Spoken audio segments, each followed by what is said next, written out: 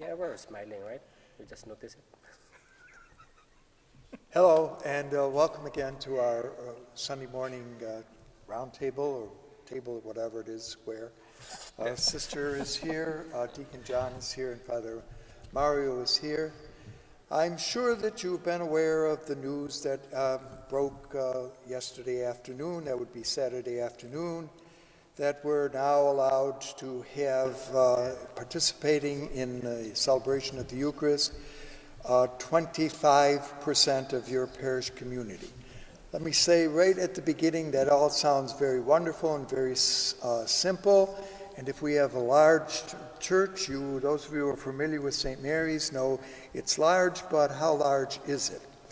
For the present, and we will give more instruction with this as we work it out during the coming week, we will still continue to live stream the 4:30 on Saturday afternoon Mass and the 10:30 on Sunday morning Mass. Regardless of what else happens, or in addition to whatever else happens, that streaming will take place. And the obligation for those who sense that we are obligated to go to Mass on Sunday, that obligation again has been lifted and remains lifted for as long as the pandemic affects seriously our communities, which it does. And I know that this is something that, well, we're watching on the news, another incident where many people are gathered together, pushing, they're not wearing masks, they're certainly not keeping the 6-foot distance, and the next day they wake up and they're not sick, or 2 days later they're not sick. Not paying attention, perhaps, to what we have heard, that it takes almost 2 weeks for this to occur. So we're not sure just how this will play out. That's another story, but just as an observation. The concern that both the bishops and the government have had is what we would call the common good. And this remains a very important thing to think about. And common good is always matched by common sense.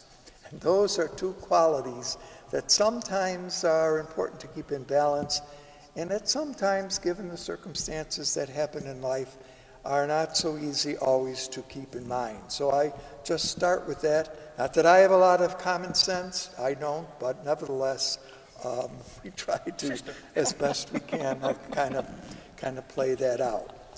What we will do, beginning this coming Saturday, is to have our traditional Saturday evening outdoor Mass. As you know, we have done this for many years, and it's been very popular with some.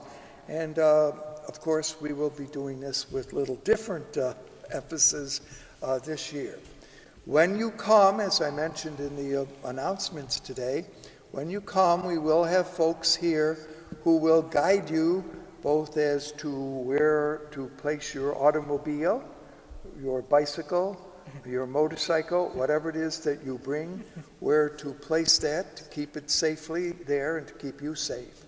Now, here are the and I love rules, and I know your constitutional right is to do whatever you want, but listen, common sense, common good.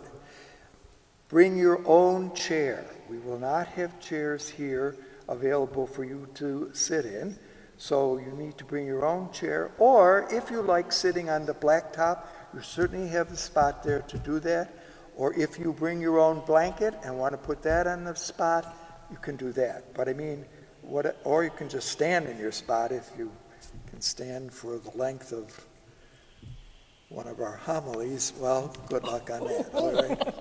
So, your own chair. You will be asked to wear the mask. I know this is a new thing for many. So, bring your own mask. I'm sure you all have them by now. And as my mother used to say when we were getting ready to go to church, did you use the bathroom yet? Well, we're going to have to ask you to consider that as you come to this Mass. We are going to not open the church, therefore the facilities will not be available. Now, As a side note, I've looked around and I noticed there are a lot of trees and bushes, and if you need to get it, there it is. I make kind of a little light of this, but it is certainly some serious considerations. So if you come, bring your own chair, bring your own mask, be ready to, you know, Mass always goes anywhere from 45 minutes to an hour, so that will happen. Now, if you come to that Mass, you will be able to receive communion. There will be communion stations, and we will give instructions exactly on how to receive the sacrament at that time. It will be during the traditional communion time. By the way, this Mass will not be streamed, so the two stream Masses will remain 4:30 and 10. Now those are some of the, we hope, and of course, if it rains. Now I posed that to some of the staff and they said, well, if it rains, they can bring their umbrella. All right, if you want to sit during Mass holding your umbrella, good luck. But common sense says that if it's raining, we won't be holding the Mass. If it's drizzling, we might. If it's snowing, we definitely will be holding the Mass because I love snow and we can let that pile up. Again, good sense says that we can have a wonderful celebration together, but let's use the wisdom that God has given all of us and that sometimes we, I think a lot of times we use, okay? Now, as far as the announcement yesterday that you can celebrate Mass within your church building if you, with a 25% of the population coming, this is difficult for us to work out. As you know, those of you who come to our Sunday Masses, sometimes they're not too filled. And that may be easier to decide on 25. Other Masses are more regularly attended by folks, and that becomes truly a difficulty. We will continue to kind of try to work this one out, and whether or not, though, by next week we're going to go back to the regular Sunday schedule of 8, 10, and 12, I'm not sure, okay? We will do the 10, 10. Possibility of an outside Mass on that day?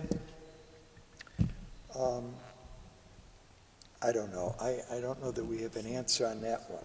So as you can see, and I'm kind of trying to be honest with you, we're in the process of what is doing best, what is healthiest and wholesome for the parish community here at St. Mary's. I know there are other churches doing other things, and if you carefully listen to what the bishop said, he said it's up to the pastors to make the decision of what they want to do. I call that passing the buck, because now we all have to kind of make decisions. And I'm happy to make those that are the best for all of us concerned.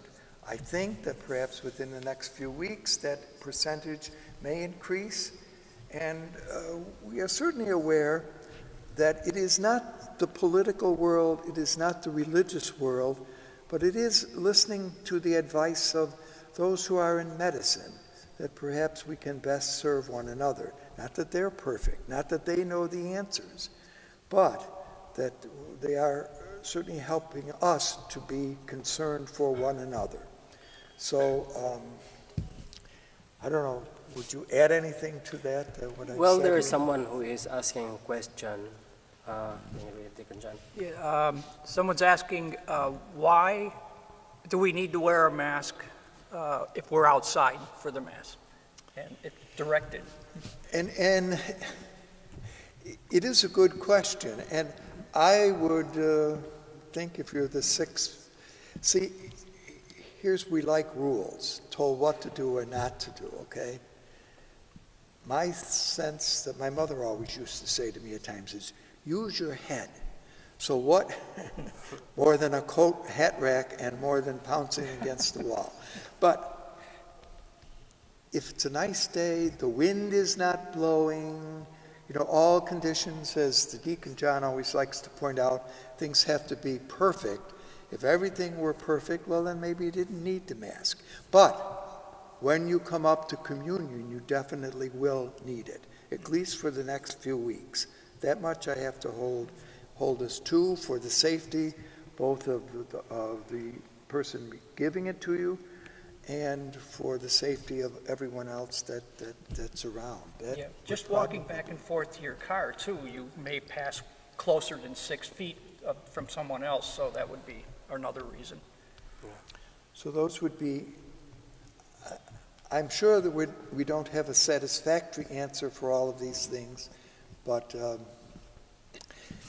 I came across this little column in the magazine this week titled, "Should Churches Reopen?" As churches debate, this is the author, and the author here is T.N. Wright, who is a rather respected scripture scholar in the Christian tradition, says this: "As churches debate whether to allow gatherings, I find myself caught between two viewpoints, both of which seem right. I understand that we need to be responsible and scrupulously careful. Church buildings are not an escape from the world, but a bridgehead into it. I am appalled by reports of would-be devout people ignoring safety regulations because they believe that as Christians they are protected against disease.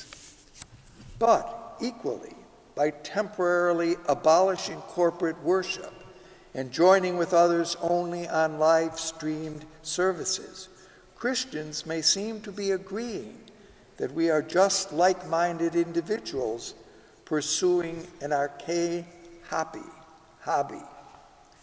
Part of the answer to this conundrum might be to recognize the present as a time of exile. We find ourselves, to quote Scripture, by the waters of Babylon, confused and grieving for the loss of our normal life.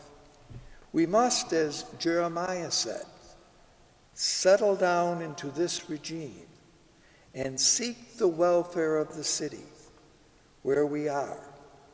But let's not pretend it's where we want to be."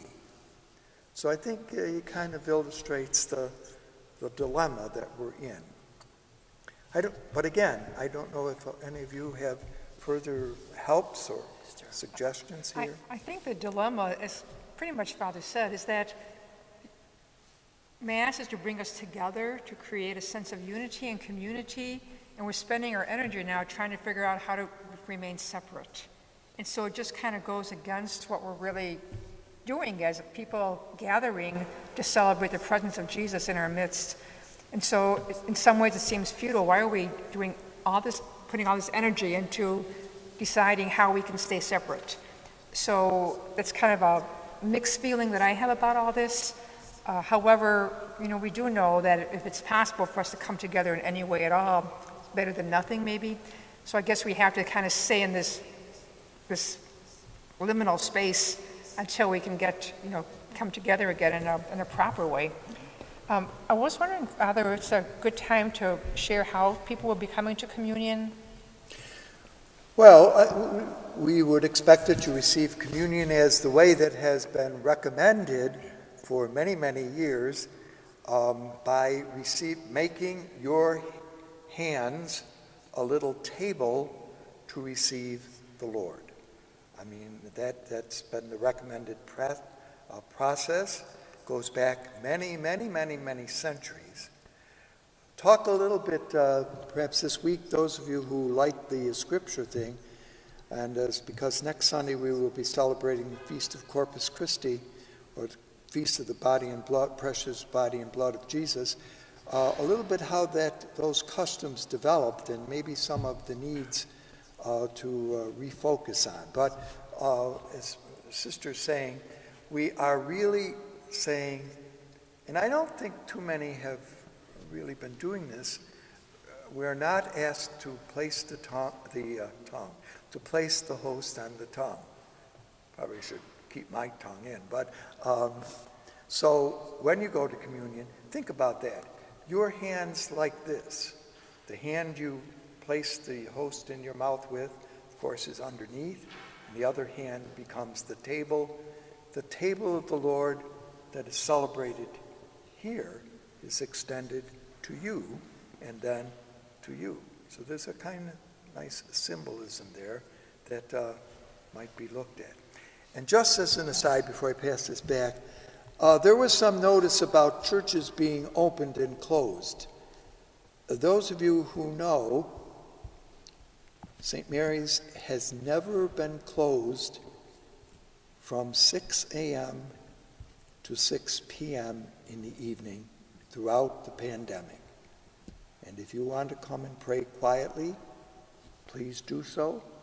Please sanitize your hands. There are now at all the entrances of the church sanitizing material. And be careful where you sit. And if you have a cold, please, okay? So just a reminder.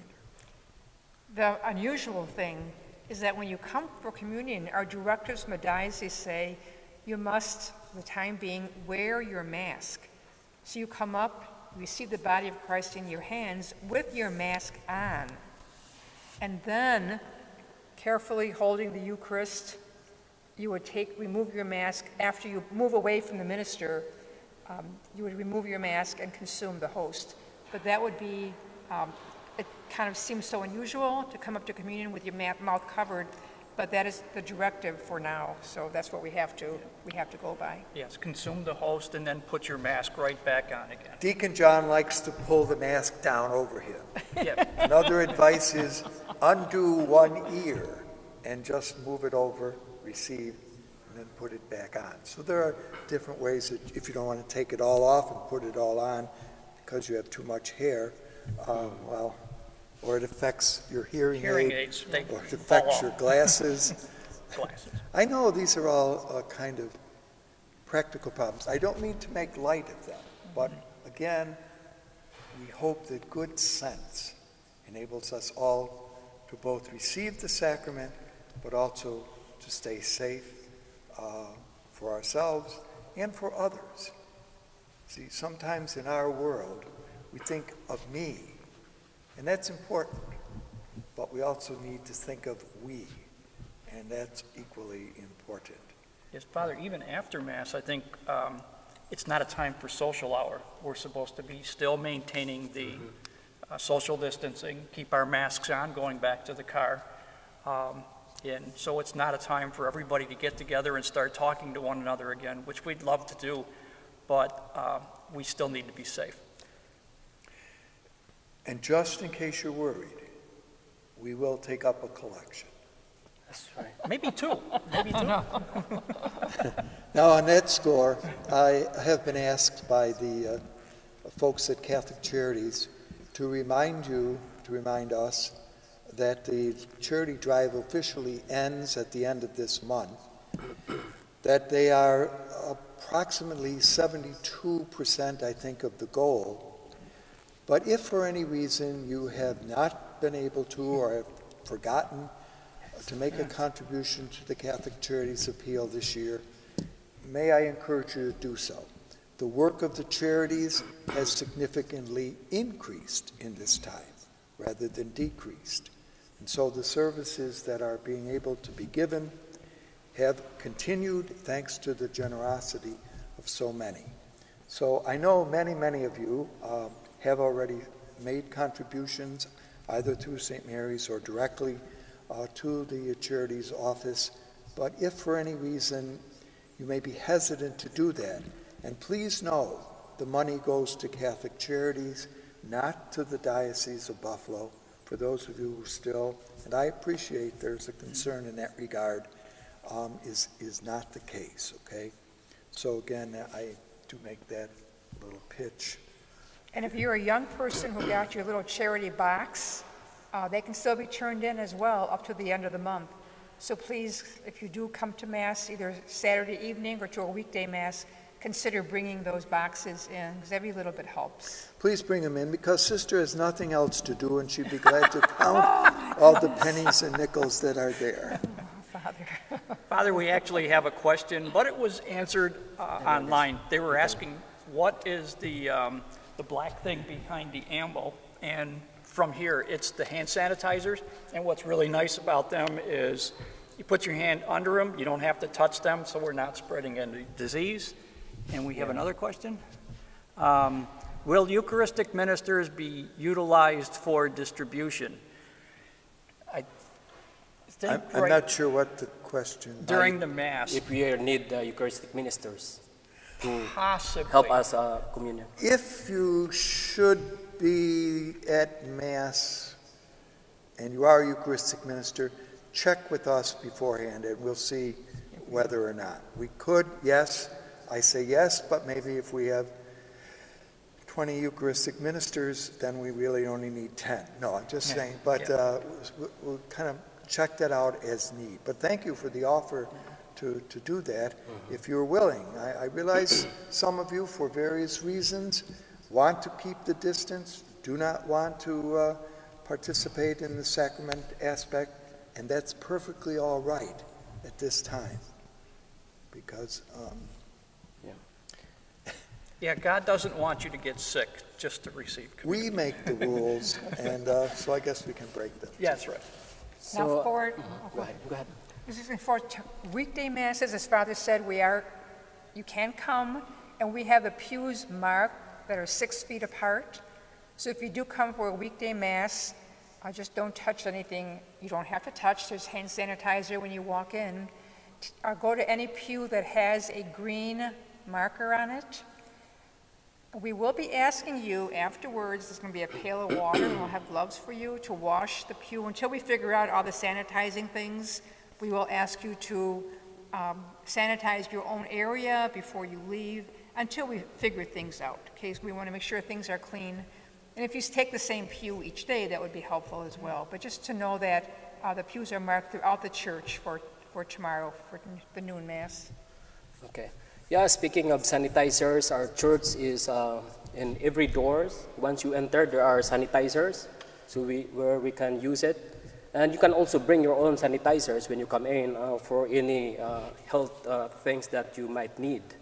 And as Father Paul is always recognize his mom's advice, if you take a shower or a restroom before you go to church.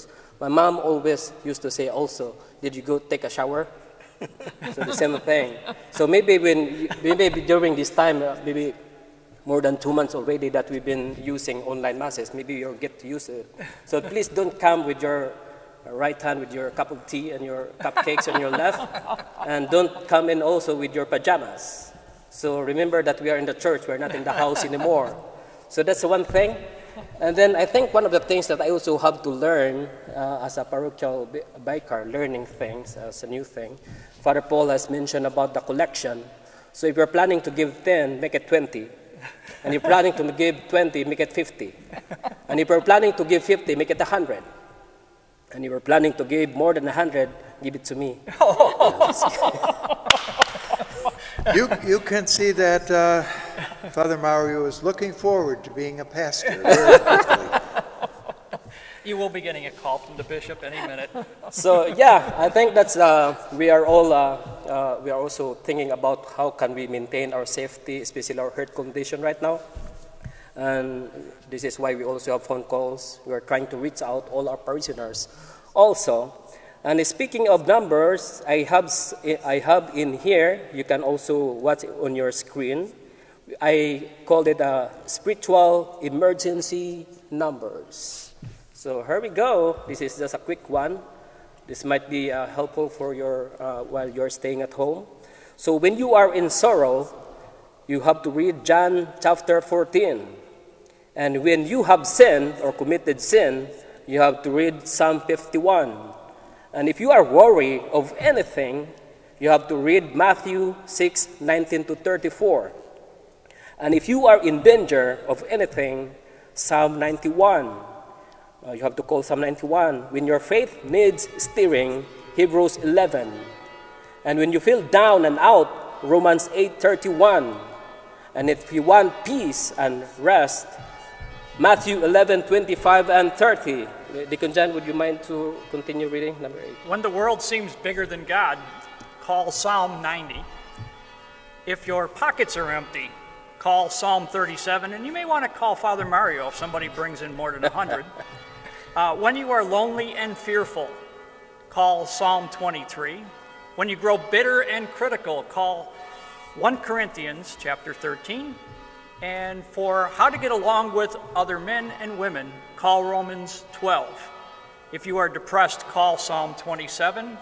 And if people seem unkind, call John 15.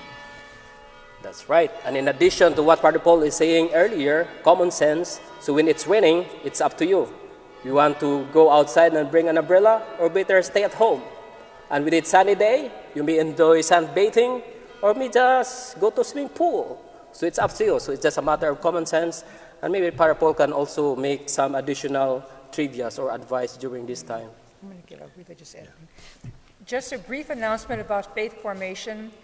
We will be, our secretary is going to be back at the parish. We're so happy about that.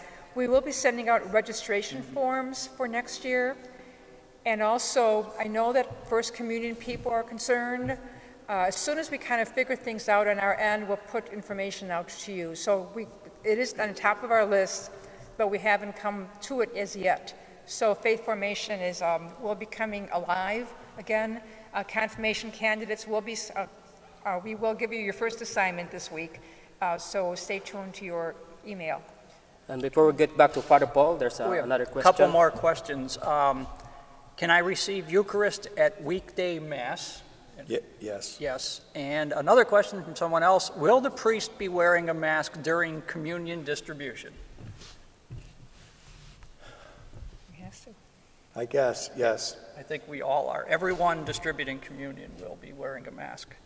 Okay. And actually, I got a call the other day. People are wondering, and we haven't talked about this yet, but when can we start baptismal catechesis again, and when do you think baptisms will be starting again?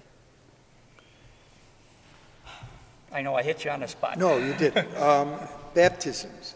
If you are interested in having your son or daughter baptized, call us at the rectory and we'll talk about it. They are possible.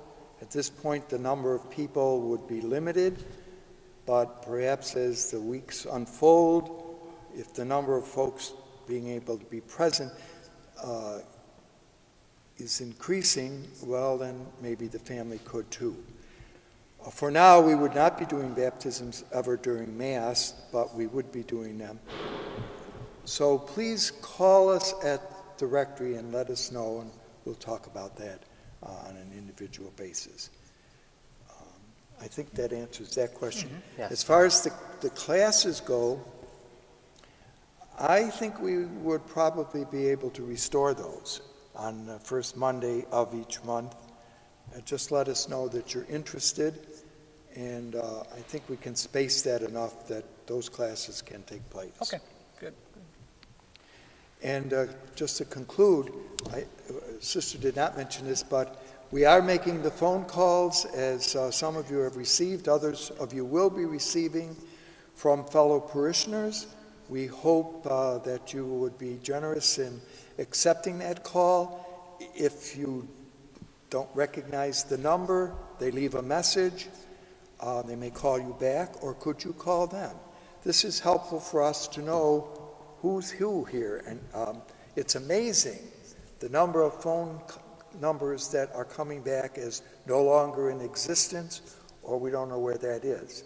This is a wonderful way for us to kind of continue to look at St. Mary's community, where we are and who's a member and who's not and who's joined and who we don't know about. So all of that, I think, and Sister has been doing an excellent job with the phoners who are doing that. So please be kind to them.